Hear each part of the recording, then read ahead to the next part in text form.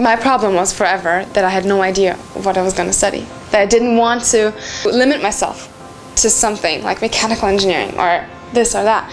So with global business, I felt that this fusion of like engineering aspects with business aspects, with the communication and cultural thing, gave me like a good overview, and you can shape your own career and your own studies here as you go along. After graduation, after 4.5 years at this university, I really think I'm gonna need to get out into the real world and do take a job and do get some real life experience. I wanna have my own project. I wanna start something.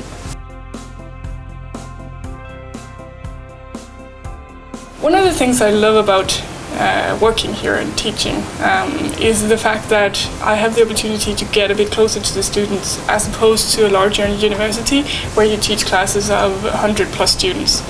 So in my lectures there's a top of 40 students, usually around 20, and I like the fact that I can actually join in a dialogue with each and every student, and I feel I can help them better when I understand them individually and understand whatever positions they're in.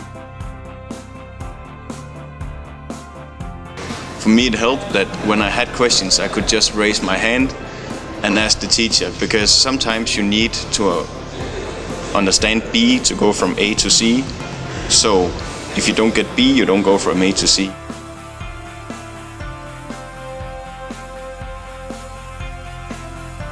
What is very unique with this education is that it combines the engineering skills with commercial skills. And also the language part. We have English, and then the students choose between German, French or Spanish as their second language.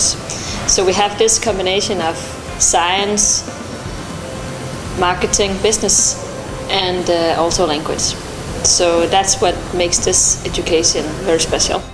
The global business engineer can specialize in either the mechanical direction or in the IT direction, and they have to choose in the second semester which direction to go. In the sixth semester I went for practical placement at the Danish consulate in Munich in Germany, and I did that first of all to improve my German, which significantly improved by being in the country, and second of all because I wanted to learn about the new technologies. I think this degree really sets me in to understand the concepts and the different types of businesses that are emerging.